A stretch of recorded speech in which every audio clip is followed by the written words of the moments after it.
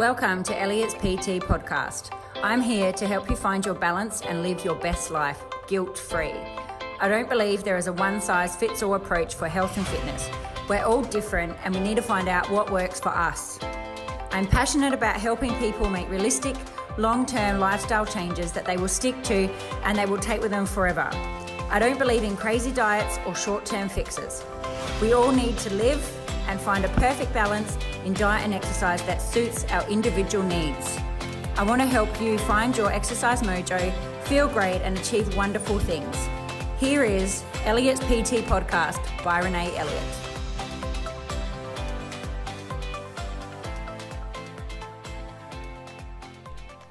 Hello and welcome back to Elliott's PT podcast.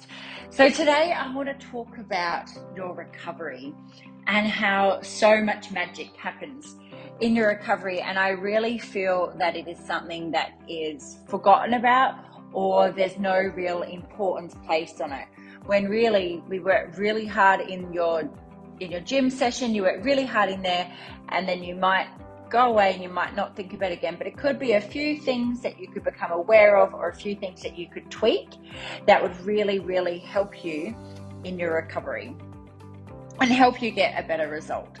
So just in our classes at the moment, we have started a new class and our focus is really on building strength. So it's really important to think about your recovery after those sessions, because we are really focusing on increasing our reps. We are really looking at increasing the weight if we can, and we are focusing on the same moves for 4 weeks. And then I really want everybody to understand that when the gym session finishes, the magic is in your recovery. So obviously there is no better way that you can help your muscles recover than by eating well, eating healthy foods and getting a good night's sleep. But living an overall healthy lifestyle is the most important step that you can obviously take to maximize your muscle recovery. So no recovery method can make up for poor nutrition and lack of rest. So the poor nutrition, lack of rest is really the most important thing that I want you to think about when you're recovering. So to become stronger, faster, fitter, you really have to push your body harder, but then you also have to rest too. So all workouts, especially really tough ones, they add a stress onto your body. So you are fatiguing and you're tiring out your muscles when you're working out, which means you're causing little microscopic damage to the muscle cells. So I remember the first time I explained this to my mum, she was like horrified. She was like, I don't think I want to use weights, but the muscles, you've got to tear your muscles and then they need to repair. But that's what we need to think about, the recovery for the repair, because they will repair stronger and leaner, and that's what we always need to focus on, how well they repair. So the changes that you're causing can do your body a lot of good, and that's going to lead to your muscle growth, fat loss, your improved insulin sensitivity, reduced inflammation, better cardiovascular health, and overall healthier bodies. But you need to give your body time for these good changes to happen before you start stressing it out again. That's why the rest really allows you to benefit from your workout. So if you are smashing yourself every day in the gym, you're not giving yourself a rest and you are just, doing workout after workout, it's really not going to help you. You really need to put in rest days, and the rest days can be just as important as your workout. So the damage that exercise causes, it triggers your body's immune system to start to go to repair that damage. And when your body's tissues, from like your heart and your bones, your heart, your lungs, they recover, they'll become slightly fitter than what they were before. So that way, next time you perform your workout, you won't suffer as much damage. So who remembers when they first joined a gym or they first did a different class? It happened to me all the time. New people come and their first few sessions, they might feel like they can't sit on the toilet and they struggle to work. So that's called DOMS, delayed onset of muscle soreness. And you might have that when you just start something new, but then that tends to go away. It's just because your body's getting more used to it. So you don't need to be scared of those things. You actually need to cause that damage so that your body can adapt from that. So when you do this again and again, and we've got this stress and then recovery, that's what's going to result in your improved fitness. So how can you make sure that you're really, really maximizing your recovery? So as I said, we've got these new sessions that we've been doing, and we're really, really focusing on our strength. You're recording everything down, and I'm just wanting to make sure that how everyone can understand how what you do inside the gym or the studio is just as important as what you do. What you do outside is just as important as the studio. So what I want you to think about is after you finish your workout, let's say number one thing is make your protein your focus of food. Okay, so when you exercise, your protein that make up your muscle fibers, they're the thing that's damaged. So you want to consume protein after your workout and to help your body recover and repair. So research has shown about 20 to 40 grams of protein is enough to maximize muscle growth. Okay, after your workout. And also depending on the workout that you're doing, you could have it post-workout. You could have protein post-workout or protein pre-workout as well. So before you work out, it is important to think about how you're fueling yourself. Research has shown that women perform better when they have food in their stomachs. I also find that when I have something in my stomach, it definitely makes a difference to my workout. So post-workout, you also want to think about what your carbohydrate source, like short, intense exercises. Your muscles use glycogen as their primary form of energy. We want to rapidly restore the glycogen levels in less than about 4 hours. So you can do this by using, white potatoes, rice, those types of things after your workout. So you could include that in your, your protein plus your carbohydrate.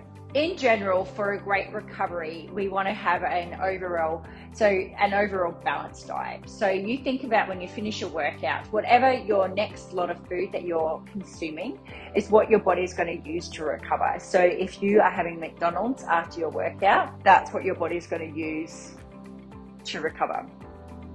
If you're having, a homemade meal that's, not processed, all those types of things, your body's going to respond to that a lot better than something that's high in sugar, those types of things. But generally, for optimal recovery, we want to have an overall balanced diet. So it can definitely ensure that we don't have any nutrient deficiencies, which will, impair the muscle's ability to recover. So what is an overall balanced diet? So it is just minimizing your consumption of ultra processed foods, eating plenty of fruits and vegetables, and getting at least 1.5 to 2 grams of protein per kilogram of your body weight. All right, when we think about so I always try to think after I do a workout, whatever the next thing I eat is what my body is going to use to recover. So I want to really make that something good, something really good for me. And it doesn't have to be something crazy. It's if you're on the go, a protein shake is a great option. You don't have to have it straight away. You've got, but whatever you eat within the next kind of 2 hours is what your body's going to use. If you finish your workout and then you don't eat for 4 hours or 5 hours after, because then you're not giving your muscles anything to repair.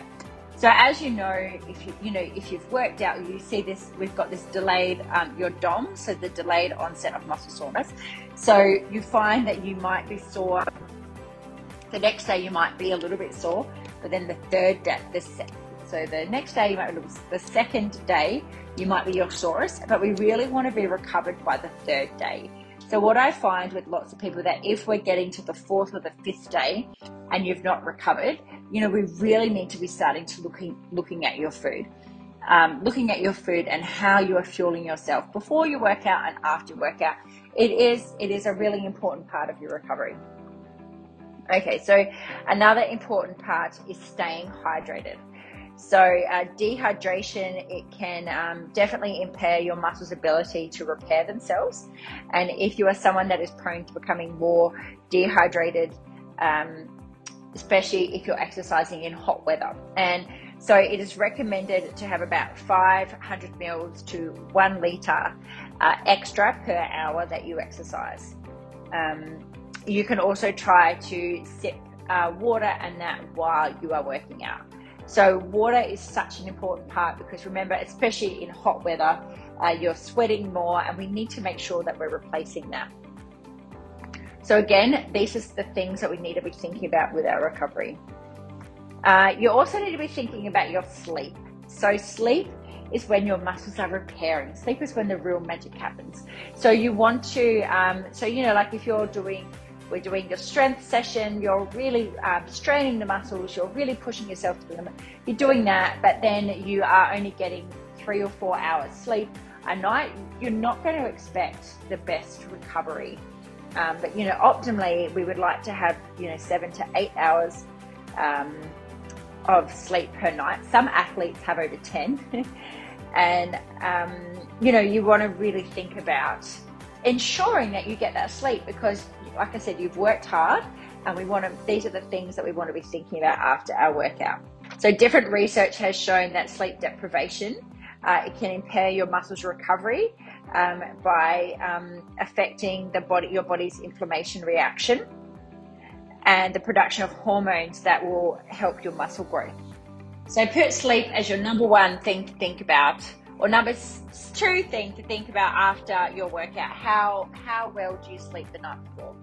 The other thing we want to think about is stretching. So stretching is a really important part of the workout. I see so many people that work out and then they just rush off. So stretching is it's helping your muscles repair. It's obviously going to help prevent injuries. It is such an important part of your workout. So when you finish your workout, do stretches. You can even do stretches at night. If you're feeling sore, like that, you're feeling that DOMS, the thing to do if you have that DOMS, do not sit and do nothing. Have an active recovery. So an active recovery would mean that you might take a walk, you can do stretches, you can do all of those things, and that really, really will really help your recovery. I don't know about you, but there's been lots of people I've seen lots of stuff lately, more stuff, about people doing water therapy or the ice or cold showers, those types of stuff. So, I've seen people doing, contrasting water therapy. So they're going from hot water to then very cold water. I actually did that when we were in Budapest and it was pretty cool.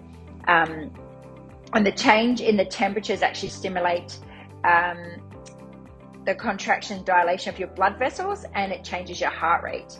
So other research has found that contrasting bath therapy can help reduce the muscle soreness post-workout. Results are definitely limited, and I think research is not great on this. But the hot and the cold baths can be great for your recovery after your workout. And we've seen people doing those ice, sitting in those ice, but more athletes sitting in those ice. I've known people to have cold showers after they work out. The thing to not do is if you finish a workout and then you go for a hot shower and you then think, I'll stretch in the shower. So obviously with the heat, your muscles expand more and you can lead yourself to overstretching and injuries. So when we are thinking about our recovery, we want to think, again, you've worked really hard in your workout.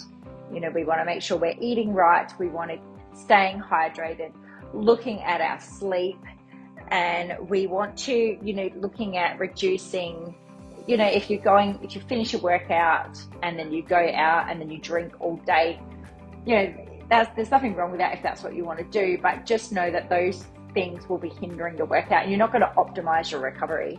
So alcohol has many damaging effects to your health. And so there is different research that says that if we're consuming alcohol after exercising, it can impair your muscles' ability to replenish that glycogen after an endurance exercise. So it can also impair protein synthesis in your muscles. So it's just not optimal. I think just think about what your goal is, and if you're going out, there's nothing wrong with having a few drinks, but if you are working out and then going on a bit of a bender, then you're going to be not getting the best recovery possible. I'm not saying don't work out, I'm just saying it will hinder your recovery. Muscle recovery takes time, and it's important. It is just such an important factor to think about. So we just want to think about, when you finish your workout, what's the things that you do. So if you do a morning workout, I want to think that I'm going to, the first meal that I eat, whatever that is, I want to make sure that it's a protein focus, because that's going to help me repair. I want to make sure that I'm drinking lots of water and I'm staying hydrated. I want to keep moving, stretching, doing those types of things to help my muscles along. And I want to optimize my sleep. So I want to make sure that I'm getting enough sleep, because the real magic happens in that sleep. And when you are focusing on those things, when you kind of just go, yep, they're the things I'm going to just put a little bit of focus on after my workout, you are going to get such better results, because you're giving yourself the best chance for the best recovery. You're going to feel better from getting more sleep and all of those things. Muscle recovery takes time. And, the amount of time it takes for your muscle to recover can depend on the type of exercise you've done, your fitness level, and the difficulty of your workout. So there's so many different factors relating it. The volume, intensity, and duration of your workout, they all play a role in determining how taxing it is on your body. The other thing is that if, a relatively light workout, your muscles are going to recover quite quickly. But where something more challenging, it might take 2 or 3 days. And then really, really intense workouts, they can take even longer. So you just need to, like a walk, I wouldn't really think that, if you're someone that walks regularly, I wouldn't really think about that as much as a recovery. But if you've done a weighted session, we want to really focus more on the other factors for our recovery. So other things that can affect our recovery time, they can include obviously how well we sleep, how much nutrition you're getting, how much stress you're dealing with. So stress plays a big part. If your exercises that you were doing involve different muscle groups, or if you're working to a maximum effort, it's really, really important to give your body time to recover fully after your workout. So when you're exercising, we are creating that damage to our muscles, and it's during the recovery period that your muscles can repair, and those tiny tears that form during the exercise. Remember, as I said earlier, the muscles tear and then they repair, and when they repair stronger and leaner. So if you don't give your muscles time to recuperate, you're going to risk injuring yourself, and you're not going to get the most out of your workout. So we want to, as I said before, the other factors that we want to think about is our stress. So you can just think about where your stress factors at. If your stress is quite high, there could be things that you could be doing to help reduce your stress, which is going to help your recovery. So it can be meditations, it can be walking, it can be reading, it can be, going to the beach, lots of different things. But stress plays a part on how deep breathing is a great way to reduce your stress. So yeah, stress plays a big factor as well.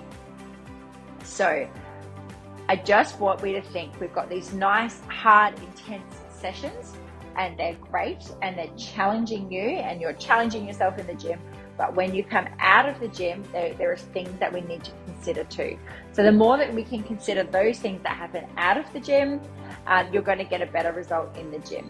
And just to be mindful as well, I have spoke about this before on the podcast, but obviously your cycle makes a difference to how you may recover or how you may feel after your workout. It will also make a difference to your workout.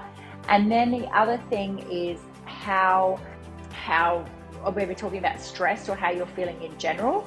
So when you are, if you've come into the gym and you've had a really rough morning and you have, you've spilt your cup of coffee on you, you had someone cut you off while you were driving to the gym, you slept in, you were brushing, you're going to come in and you're going to already be in that stress state before your workout. So your workout might not be the most optimal or your best workout you've had. So that is something to take into consideration for your recovery as well. So in that situation, I would really be focusing my recovery on, I would still, make protein my focus. I still would focus on the water, but I would look at really trying to reduce my stress because I've had that really stressful start to my day. But I also wouldn't be disappointed at myself if my workout, if I didn't get the most reps I ever did, or if I didn't get a personal best or anything during that time, because I know I came in that stress state.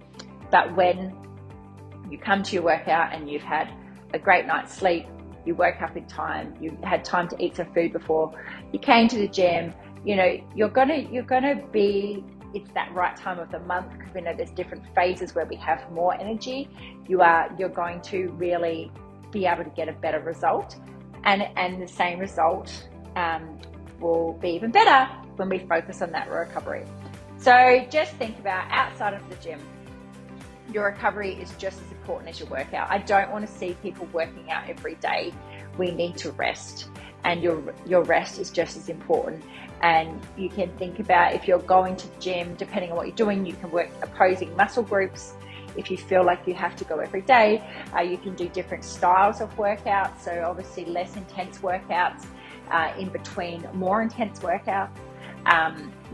In between you can do yoga, walking, things in between more intense workouts. Look at the duration of your workout, those types of things. They're all factors that will affect your recovery.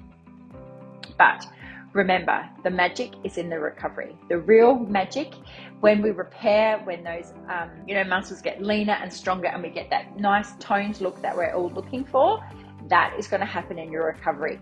An emphasis on your recovery, and make it an important factor, not just coming into the gym and giving it your all, but also give it your all outside of the gym. If you would like any help on how to make sure that you are optimizing your recovery and that you are getting the most out of your workout, make sure that you message me, because we can help you with that. So hopefully this has been able to help you, and I want this to be a reminder to really put an emphasis on your recovery, and let's see how the magic can happen when we finish our workouts. Okay, I'll speak to you soon. Bye. Thanks for listening to the Elliott's PT podcast. I hope you have been able to find this information of use to you. If you know someone who might enjoy this podcast, please share it with them, and ensure that you subscribe so you can be the first to know when new podcasts are released. If you have the time to leave a 5-star review, that would be amazing, and it would be greatly appreciated. If you do so, please screenshot and share onto any of our socials and tag us. Then email the screenshot to hello@elliotspt.com, and we will send you a free gift to your inbox. Thanks so much. Have an amazing day. Speak soon.